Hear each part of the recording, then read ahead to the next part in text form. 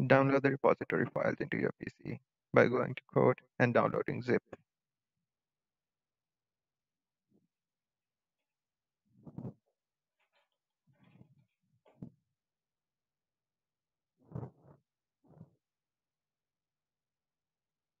Once you have downloaded the file, you can unzip the files at the most convenient location possible.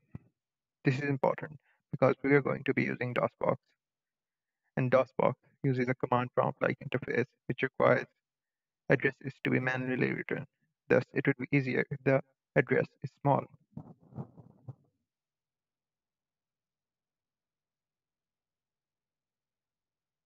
Let's just copy these files into the external directory so it is easier for us to run it in the DOSBox. Now, install the DOSBox from the DOSBox provided within the repository.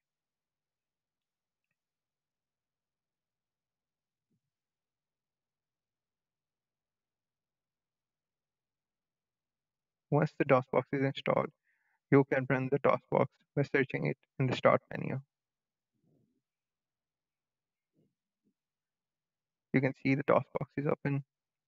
You can use the command mount c d semicolon to mount D drive as a virtual C drive in the DOSBox.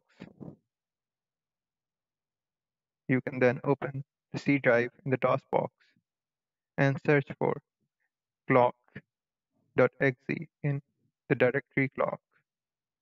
You can see we have opened the clock and is synchronized to the computer time.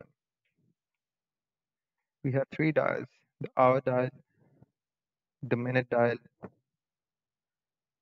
and the second dial, all properly synchronized. If you have any questions, feel free to drop them below in the comments. Thank you.